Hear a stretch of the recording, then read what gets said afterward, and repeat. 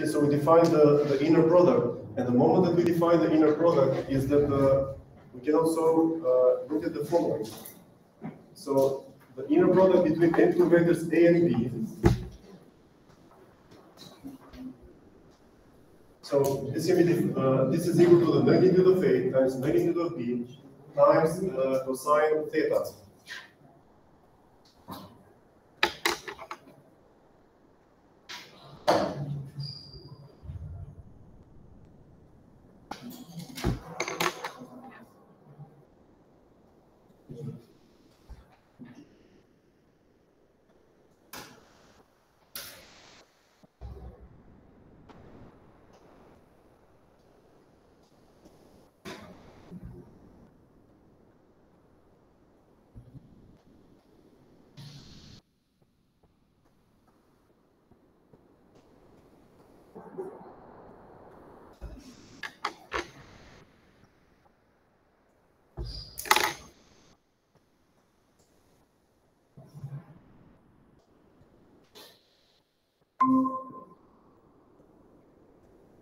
Okay, so let's assume for a moment.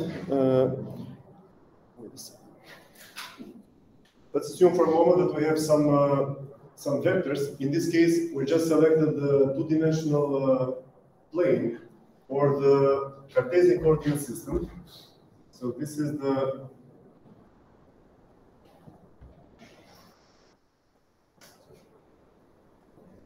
So here we have the Cartesian coordinate system, and let's come up also with another vector, something like this.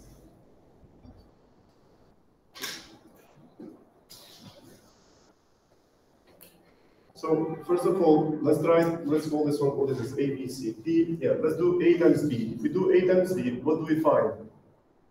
So first of all, let's not forget, this is an inner product. This is a magnitude of A, which at the same time, this is equal to the square root of inner product. This is magnitude of B, which is the square root of inner product also. Okay, but when you say inner product, it is this inner product, A with A. Here we have B with B. Then,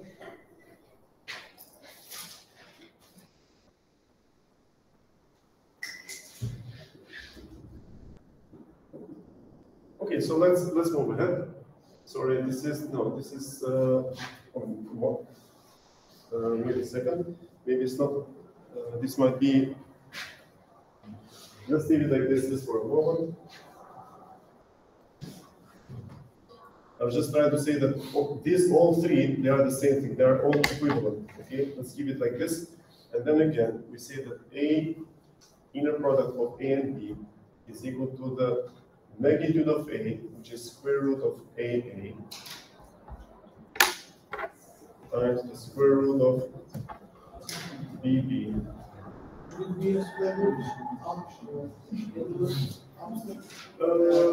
Yes, you're right. That's true. Yeah, this is inner product. That's true. Anyway, so and then let's find what is A. A times B is that we calculate the A transpose. And by the way, let's try to identify what is A. 1, 2. Huh? 2, 1. B. -2, -1. Yes. C. 1 minus 1 minus 2. 2. D. 1. 1, 2. Okay.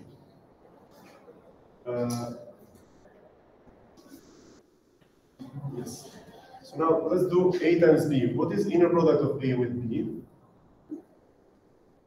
We take the transpose of A, right? Transpose of A times B, and B it's -2 minus 1. This is equal to the square root of A. Again, it's 2, 1. times 2, 1 times the minus 2 minus 1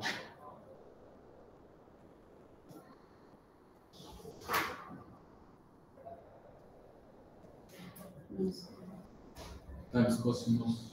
Yes, we forgot it.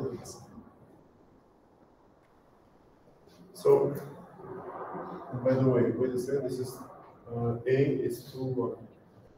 This is wrong. This is wrong. Why did I do it again? Here is second billion. No, I forgot. B was different.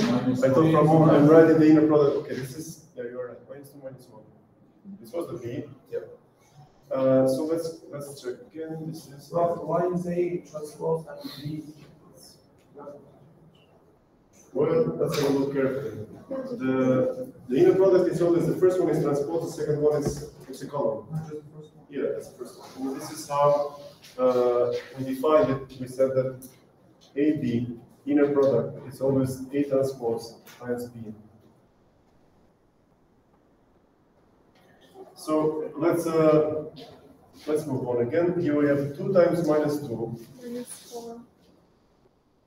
plus 1 times minus 1. This is equal to 2 times 2 plus 1 times 1 times minus 2 times minus 2 plus minus 1 times minus 1 cosine theta. Then, Minus 5. what is this? This is 5. Minus 5.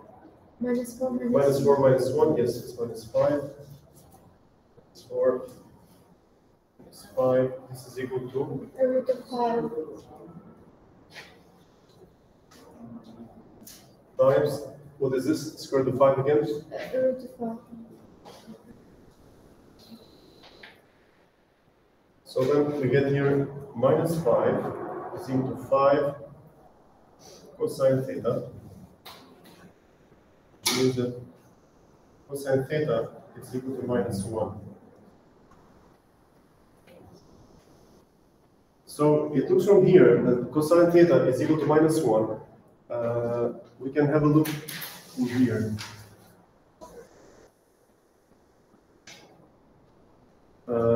Cosine, it is this is equivalent to the projection on x-axis. So let's call it like this. So, cosinusi tregon gjithmonë projekcionin tek poshtë horizontale. It's supposed to be 180. In this case, yes. So Cosinus is minus 1. sine, this corresponds to the projection on y-axis. And in this case, let's assume for a moment. So here, let's assume that we have a circle of radius 1. Okay, let the radius here be equal to 1. And then this will always be, this is cosine. And the projection around here, this is equal to sine. And then, let me think for a moment. So here, it looks like the cosine 0 degree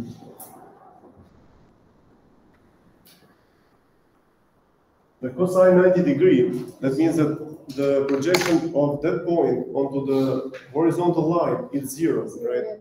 So that's why, since the projection is 0, this is what we write. And then the cosine of 180 is minus 1. And then cosine of 270 degrees is again 0. So from here, it looks like we can deduce that the angle theta is equal to 180 degrees.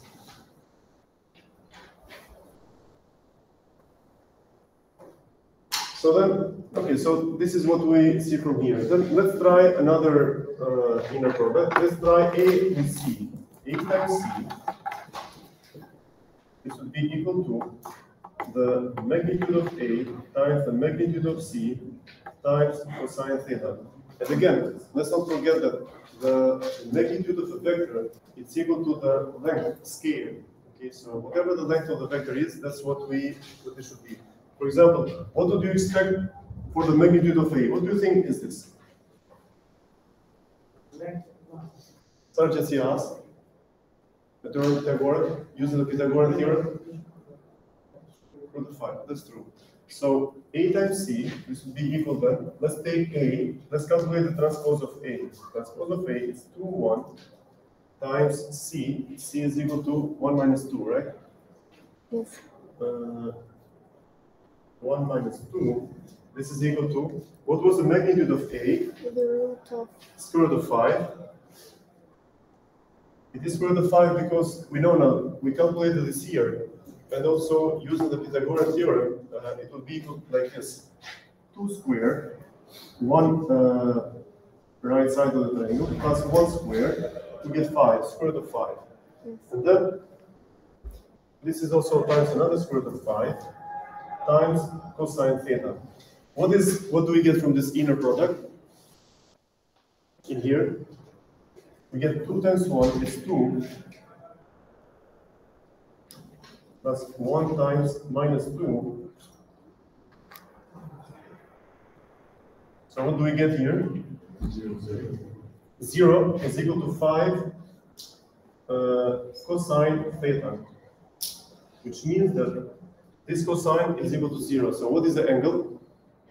Apparently the angle is 90 degrees. So this angle here, it looks like it's going to be equal to 90 degrees. And the angle between A and B, it was 180. So it looks like this is also another 90 degree. Okay, that's good. Then we can try to find the angle between A and D. So let's try to do this one A and D. So now we can go a little faster. This is equal to magnitude of A, square root of 5, times what is the magnitude of D? What is Square root of 9. square root of 10? Yes, square root of 10. Cosine theta. A with D is equal to what? This is 2, 2, 1 times 1, 3. 2, 1 is 2 plus 3 is equal to 5. So here we get 5 is equal to square root of 5, square root of 10, cosine theta. And this 5 is, is equal to 5 square root of 2. Plus yes, let's try to do this one like this. So this is 5, square root of 5, times square root of 5, plus square root of 2, you're right. So this is equal to 5. So then we can say that cosine. Yes.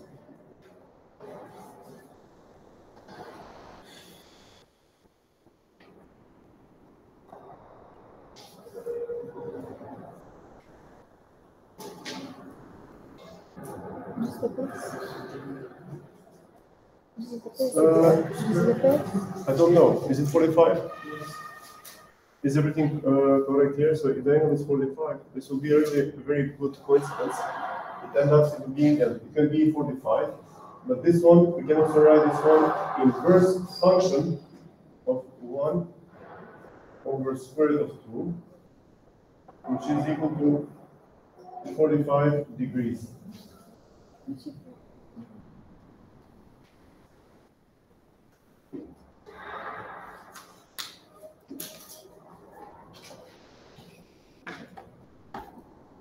Okay, so this was this one is essential insight of the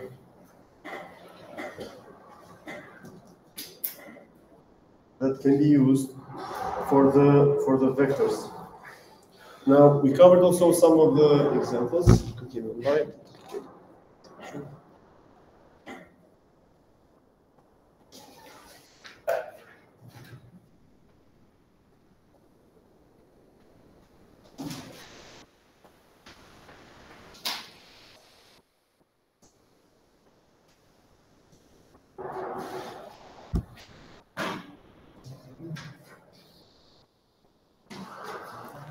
Essa é a ideia da. Esta parte na direita dele, o sentido direita pes. Sim. Da na queda da forma. Da apătut mai întâi. Kan de ask me Nu done? se pese bine. Okay, great. So the angle between A and D, apparently this is 45 degrees, or pi over 4, it's either one. So you're saying it can also be this other angle, right? Yes. Yes, that is true. So Cine this other trebuie cine angle, trebuie de pes.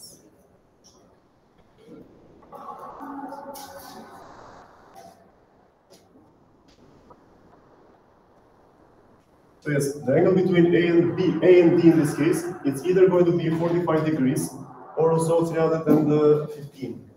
Now, we can also remind ourselves that 90 degree is equal to pi over 2, which is this point actually. When we have an angle of 180 degrees, this is equal to pi, and so on. But 45 degrees, it's this angle here, which is going to be pi over 4. So 45 degrees, it's equal to pi over 4, which means that 45 degrees is equal to, what is pi? 3.14 divided by 5, what by 4, what is it? 3.14 divided by 4, 0, 0, 31, 7, 28, 3, 34, another 8, 0.785. 78, okay. 0.78 radians. So this 45 degrees is also 0.78 radians. And 315 degrees, this would be equal to 2 pi, which is the whole angle, minus 0.78 radians. 0.78, this is all radians. So this 2 pi is 6.28 minus 0.78, and this is equal to 6.5. what is it? 6.5 or 5.5? No, 5.5. Radian. Okay, so anyway, so this is 5.5 radian. So if we want to do a calculation, we multiply this radian with the length of the radius, and we find the arc length, just in the arc length, and so on. Okay, so these were some important essentials regarding the vectors. Another important concept that we can define, it is unit vector. Okay? Unit vector is a vector which has length equal to 1, okay? Which means that magnitude is equal to 1. Now, a unit length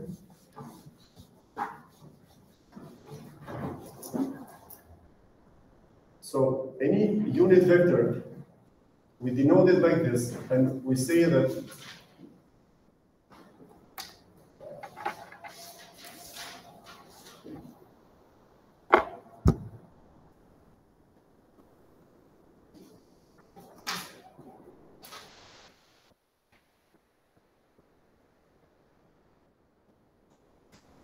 so in this case, for any vector A, or let's call it like this. For example, a unit vector, it is in R squared. In R squared, we just mean that we can have a vector that has a pair of numbers. Okay? In this case, the unit vector can be this one. It can be denoted as 1, 0, minus 1, 0, 0, 1. So this is common. So any one of these, they are called unit vector because the length is 1. Now, in R cube, unit vector, it's 1, 0, 1. We can also say minus 1 over square root of 2, 1 over square root of 2, 0. So because this is also, it has the length equal to 1. So these are unit vectors, but also, no, this is wrong. This is not a unit vector, this is rather 0. Okay? Because if this is 1, the length of this vector is not going to be 1, it's going to be square root of 2. So other than this, we have 0, minus 1, 0.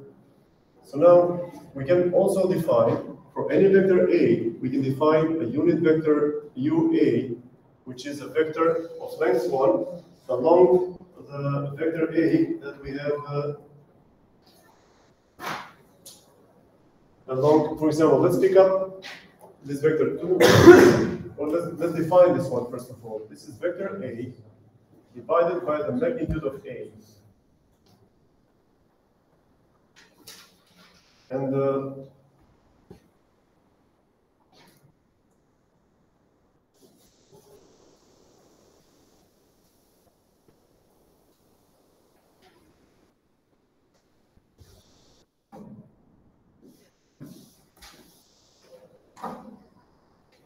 so in this case, the unit vector of A, UA, which is the unit length vector along the, which is showing has the same direction as the vector A. This can be written here as what was the magnitude of A? It was square root of 5, right?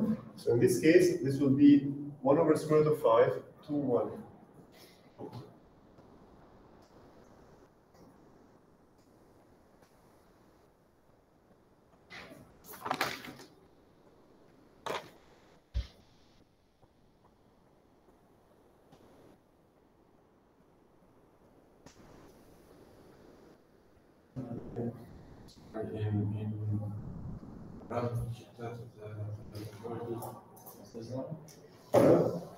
The second factor. Oh, yes.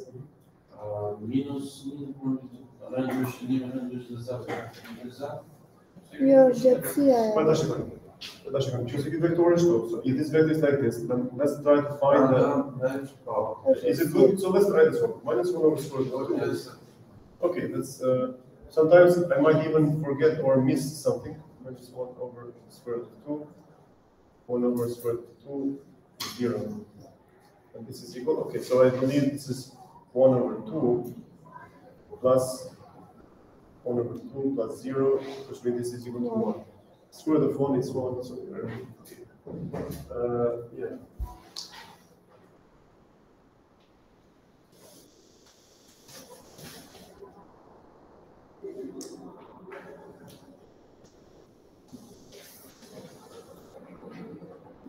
Now, what is interesting is the following. So, if you want to find the angle between any two vectors, what we can often do is the following.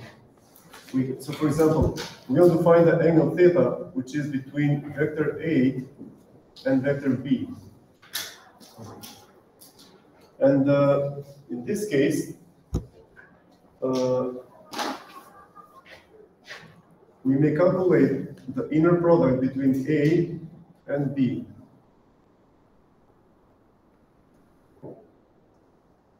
Okay, so what is the unit length of UB? I think you had also, what was vector D? Can somebody remind me? 1, 3, right? Minus.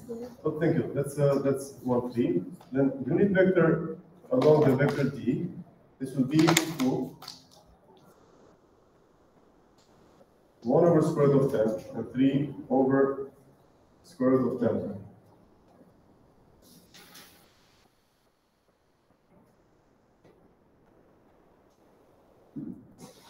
Okay.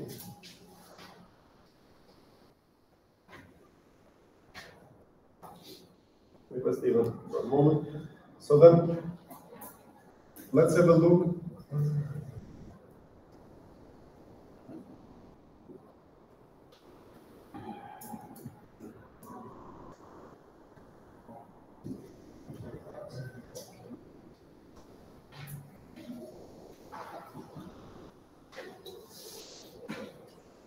So what is going to be UB? Minus. Right, so UB, this will be the vector UB. And then let's multiply these, minus 2 over square root of 5.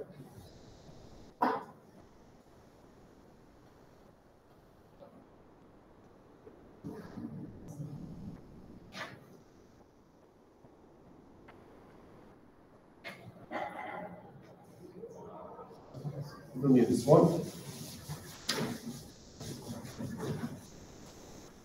Minus 5 will be on a piece. So, okay, so this is here.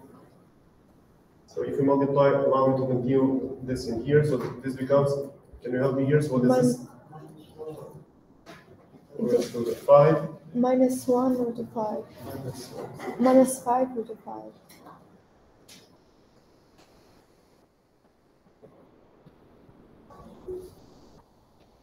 Okay, so this is what we got for A times mu B, that is true.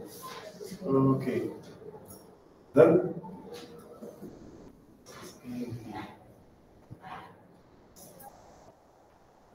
now this is the inner product between these two, and this one, in fact, what would be the inner product? Inner product is always equal to the magnitude of the first vector times the magnitude of the second vector times the cosine, right? Mm-hmm. So in this case, this would be equal to the magnitude of A of this, which is what? Square root of, what is it? Square root of 5. And then, what does the magnitude of U be?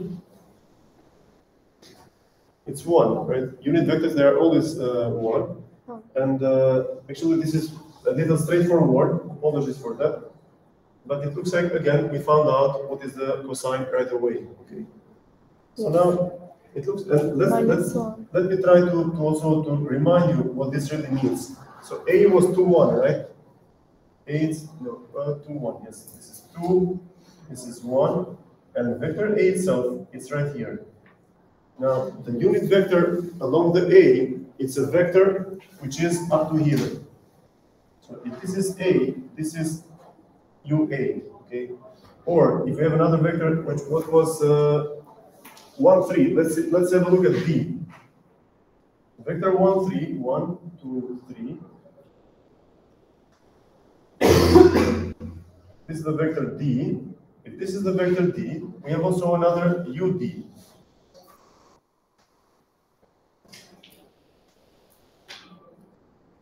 So this is UD, which is another vector, which has a unit length equal to 1. Yeah. Okay. Then I can ask you one question, but imagine now, let's try to generalize the situation a little further. Let's assume, and these properties of vectors, they are always valid.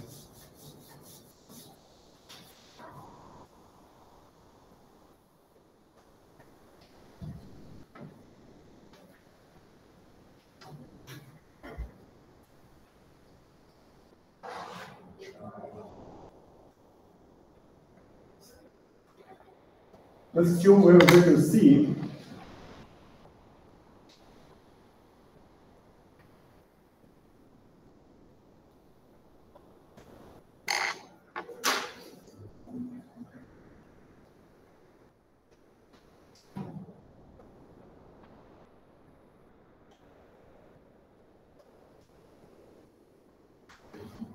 So let's try to find the angle between the vector vector C and the y-axis.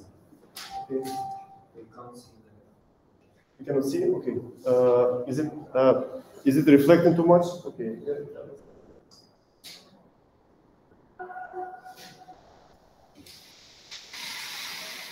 You see now? Yes. So the question is, this is a vector in 3-dimensional space in R cubed, and the question is, this vector, it is minus 2 units along the x, plus 10 units along the y, and 17 units along the z. So in this case, what would you expect? So what is the direction of the x, y-axis? Huh? Sorry? Yes, but how can we denote it in R cubed if we are to write it down as a vector in 3-dimensional space? But let's do this one, the 2-dimensional space initially. So this is Cartesian coordinate system, x and y. This is the unit vector along the x-axis. How do we denote this one? We denote this point here as 1, 0. Okay, right? And we denote the direction along the y as 0, 1. So this vector here, it is 0, 1. Then in 3-dimensional space, it's going to be 0, 1, 0. Exactly, yeah. So we have two vectors. So one vector is C, the other vector that we can call it vector K. This is going to be actually not K because we have I, J, K, it corresponds, let's call it M. Let's call this M. So M is going to be 0, 1, 0. That is true. So this is equivalent and using 3 lines with y-axis. So that if we want to find the angle between this vector C and the y-axis, all we do is that we do the dot product between C and M, right? And we follow the steps. We say C dot product with M. This is going to be equal to the magnitude of C times the magnitude of M times cosine theta, right? The magnitude of M is what? It's unity, right? It's 1. So in this case, this is, so let's do this fast. What is C dot M? C dot M, what is it? Can you find it? Just 3, right? Yes. Why is it 3? Minus 2 times Minus 2, 3, 0. 17. This is something like this. Minus 2, 3, 17, 0, 1, 0. So once we multiply these in this order, we get minus 2 times 0, 3 times 1. Okay, that's 3. So this inner product, apparently this is equal to 3. And this is equal to magnitude of C. Magnitude of C, it's equal to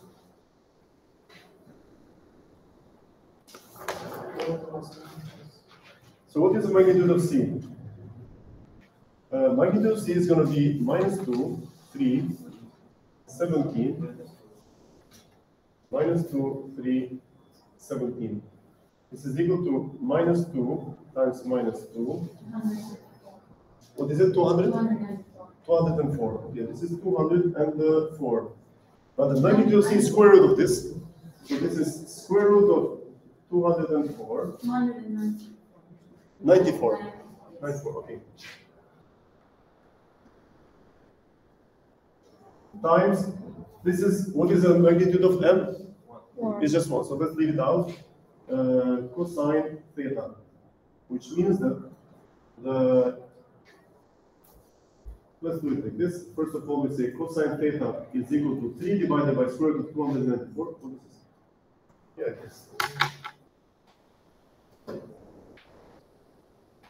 What is square root of 294? It's like square root of 300. It's 1.7 times 10, 17, 16, 17. Is it approximately 17? Yes. Okay, 17. So cosine theta is 3 over 17. Then angle theta is equal to inverse function of 3 over 17. Because we can apply inverse functions in front of a cosine, and cosine inverse with cosine, they cancel out each other. So here we have cosine, this is theta, Almost 80 3 degrees. over 17. So we multiply from both sides with cosine inverse function. Cosine inverse, right? And you have studied inverse functions. So here we multiply also with cosine inverse. 80 degrees. Cosine inverse with cosine, they are inverse functions of each other. Almost 80 degrees. 80 degrees? Okay, Yes. thank you for this. This is equal to 80 degrees. Where did you find the 3 there?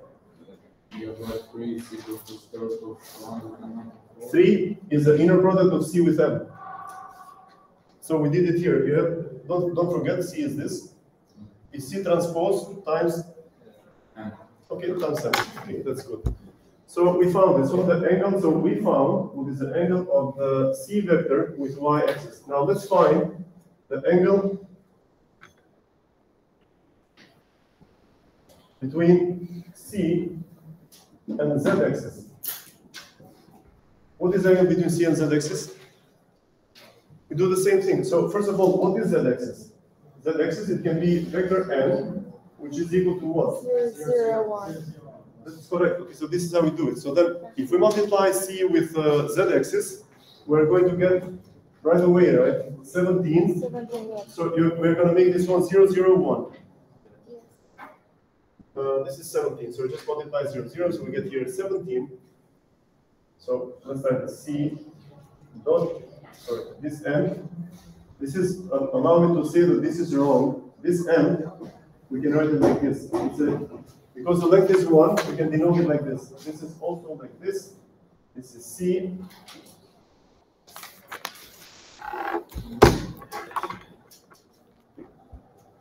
So C dot M is 17. This is equal to square root of 294. Oh, this is a little odd. Square root of 294 is larger than 17, right? 7.2. Okay, should be larger because then things will not work out. And this theta, let's write this one alpha, cosine alpha. So this is cosine alpha. I believe now you can calculate this one. You just say that cosine alpha is equal to 17 divided by 17.1. And it looks like this is approximately equal to 1. When is 90 degrees. 90, the thing about this one, is it 90 or 1? Huh? Yes, Allow me to just let me think. It's almost 0. zero. Yeah. Because, so this is 1. Okay, so cosine alpha, let me write it somewhere here. So cosine alpha is equal to 17 divided by 17.1. 17 divided by 17.1. And this is equal to approximately 1 minus epsilon. I mean, it's like 0.999 or something. So let's write this one 1 minus epsilon. So maybe it's better to get used to this language because you're going to be engineers. Okay? So this is almost 1, which might report that this is something like this angle. 8 degrees. 0 degrees. Zero. Yes, 0. It's 0 degrees because cosine 0 is 1. Yes. But of course, it's not 1. It's a very little bit of out of. So Classification is just good. plus some epsilon. Okay, so it's not purely 0. So this 0, this was 1, but it's not 1 anyway. But this is how we can work out with vectors, and this is how by calculating the inner products we can easily calculate where how one vector is in space with respect to some other vector. Okay, and so this is three-dimensional space. We can even draw this. We are good at it. But often, when you do data analysis, the vectors can be 17 dimensions. Okay, I'm not really exaggerating, but let's say 7 dimensions. And if you have another vector which is 7 dimension, if you want to compare if two quantities are close to each other, all we do is that we calculate the dot product between two vectors which are 17 dimensions. What would 17 dimension mean? 17 dimensions would be any vector A, which is an element of R17. So you just calculate the angle between these vectors in 17-dimensional space, and if the angle is very small, you might say that these vectors they belong to the same class. So you can use this for classification, for clustering. Okay, so you might be given some large data set, and you have to figure out, for example, you have to figure out how can I cluster a large data set. All you start to do is start to calculate these cosine angles. Okay, if you have a set of cosine angles which are 0 or epsilons, or very small, like 0.1, etc., you see that all of these pairs of vectors, where the angle is almost 0, they belong to the same class, which means that we might have some vectors that go like this. Here, here, here, here, here, here. So once you start pairing them, all of them with each other, the angles which are 0, you can classify. Say, okay, this data, it belongs to one category. This is different category. This is different category. But if you pair this one with this one, the angle shows up to be very large. So you say, okay, I'm considering this one to be part of a different class. So these principles of the vectors and the angles between vectors are very important because often you might have a data set that we need to extract feature vectors. Feature vectors, you cannot put a limit to how large this vector can be in terms of R17 or R20, but you may need to use those to determine clustering of data. And the principles lie in the knowledge of the vectors.